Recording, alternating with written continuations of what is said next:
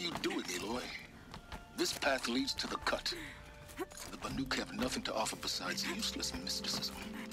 The Eclipse won't stand idle while you waste time playing in the snow. Return to your task. Surprised you're still checking up on me. I thought you had moved on. Forgive me for still being concerned with the fate of the world. I was thinking, Banuk shamans thread blue cables through their skin, right? Kind of like someone else we know, huh? So maybe the real reason you want me to stay clear of the Banuk is to stay clear of your past. It's not the past that concerns me, Aloy. It's the future. Or possible lack thereof. Which is why you should stop prattling and get back to what matters. But as usual, you do as you wish. Touchy.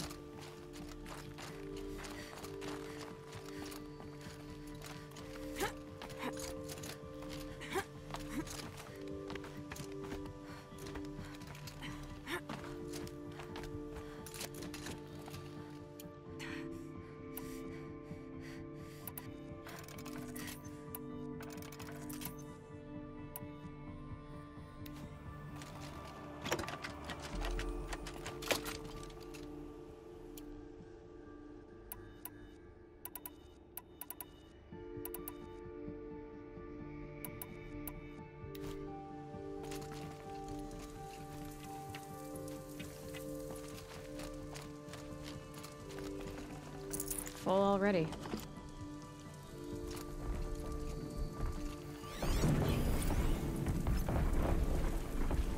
This one's a new predator. I can see the heat coming off it.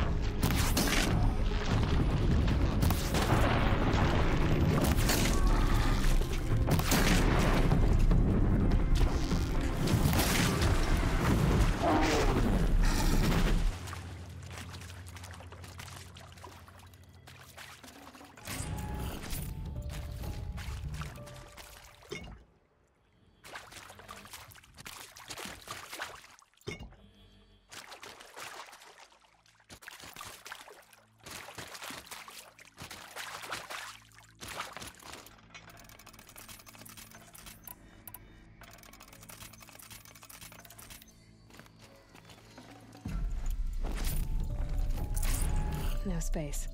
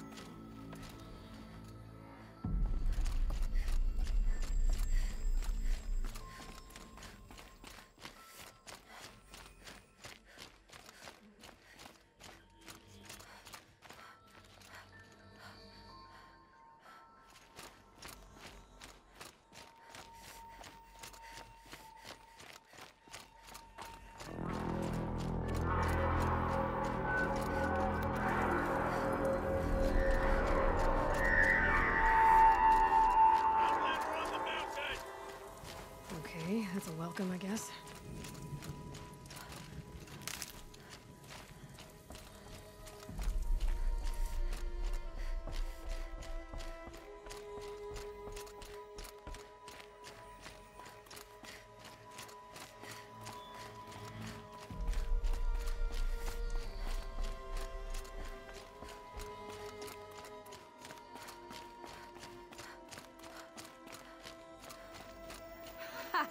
You sure you'll be warm enough up here, Nora?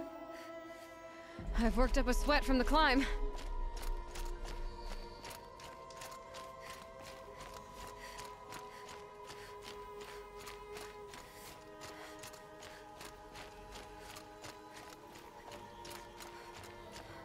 You made it to the cut, Outlander. Not that you'll stay long.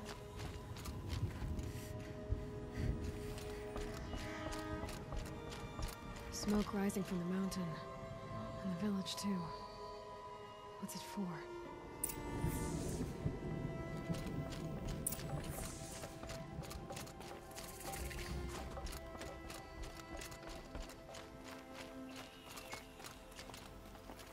You who died on Thunder's drum, your songs will not be forgotten. Shaman has abandoned us. Our chieftain has led our best to I do not think that our hunter's blood is on Aratek's hands. He led them to a great challenge. That is all. The smoke from the mountain is worse today. A bad omen for the ritual. Aratek needs to go back to the mountain, and I will stand with him. Must be something big going on. Most of the village is moving towards that smoke. The young hunters have learned a lesson from Thunder's drum. Sometimes, loss is the price of survival.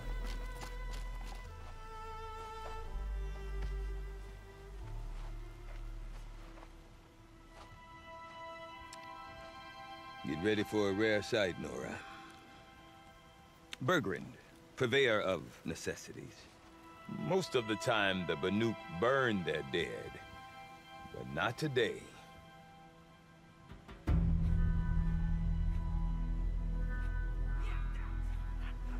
Because the bodies couldn't be recovered. Aye, a nasty business.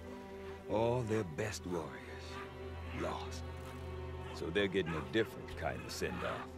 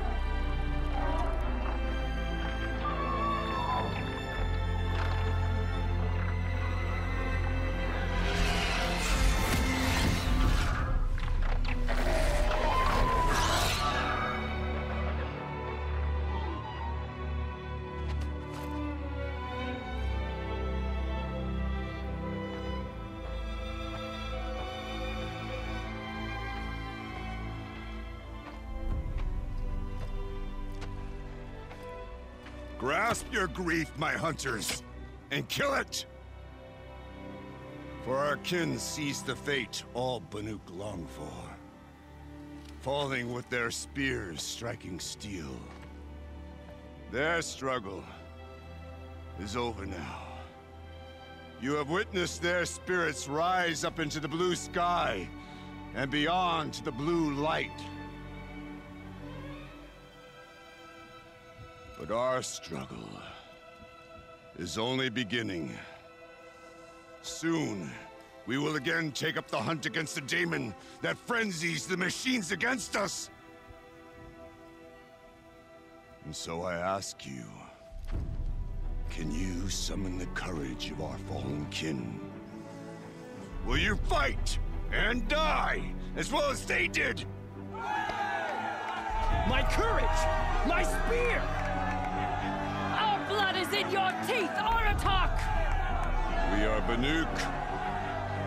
Our enemies. Our prey.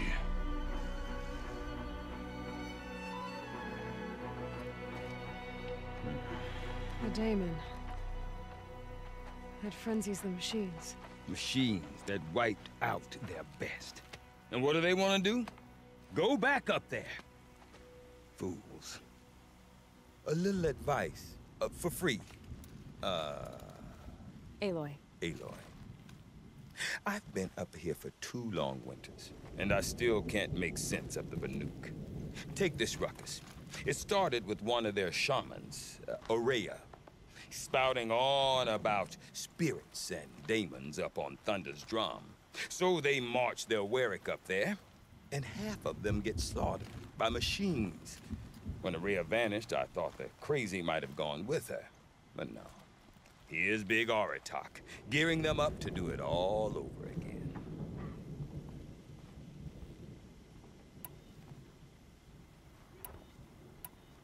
Is Aratak a renowned warrior around here? He's a Warwick chieftain. His voice carries a lot of respect. Not that you hear much of it. Man talks about as much as a dead fish. But when he and Aurea came to town with their Warwick, it drew more Banuk to this little burg than I'd ever seen. Know what else I saw, Aloy? My own little trade route, stretching all the way back to the claim. Then, he goes and leads them off to their death at the claws of angry machines. So much for my best customers. And Aurea is the one who spoke about this daemon? That's right.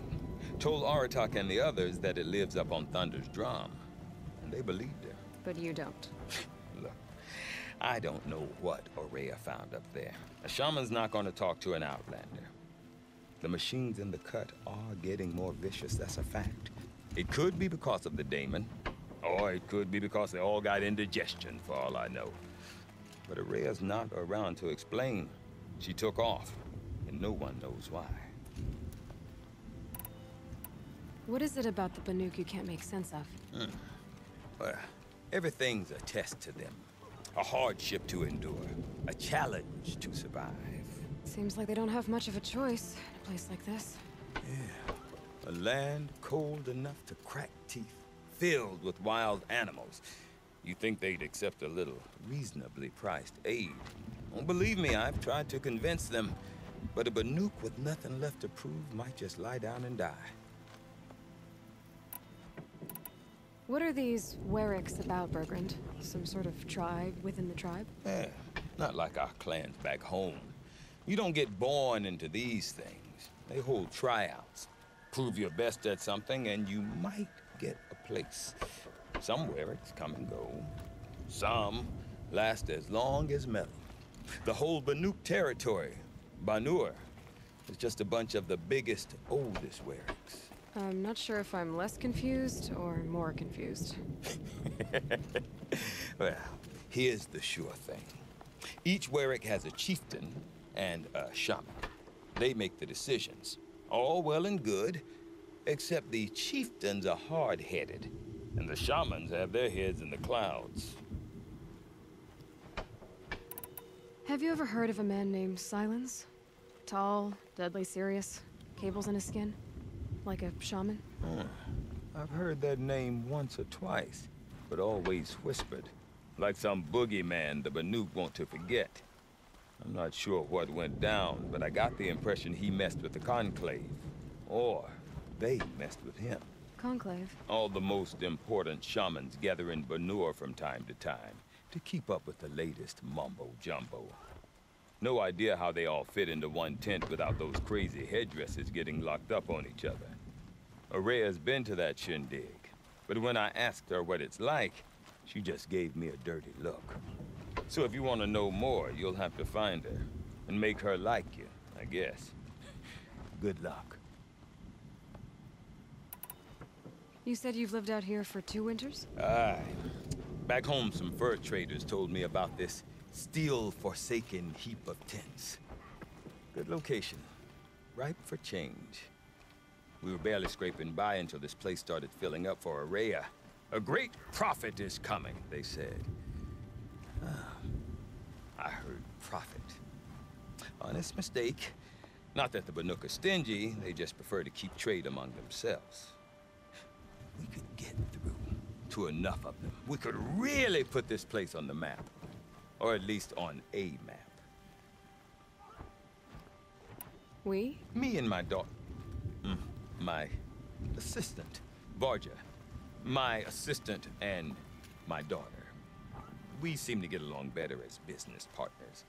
Her mother wanted me to show her a trade. She started tinkering with weapons. Say, when you need a break from this Banuk carry-on, stop in and see her. You're both, how do I put it? Women? No. Independent. Look for her at Long Notch, the easternmost Banuk camp. I want to know more about this Daemon. It's crazy talk, Aloy. Or there's something to it. Something connected to how the machines behave. Then you need to find Araya. She was last seen headed for the mountains they call the Ice Rafts. I've heard only the shamans know the trail beyond those frozen peaks.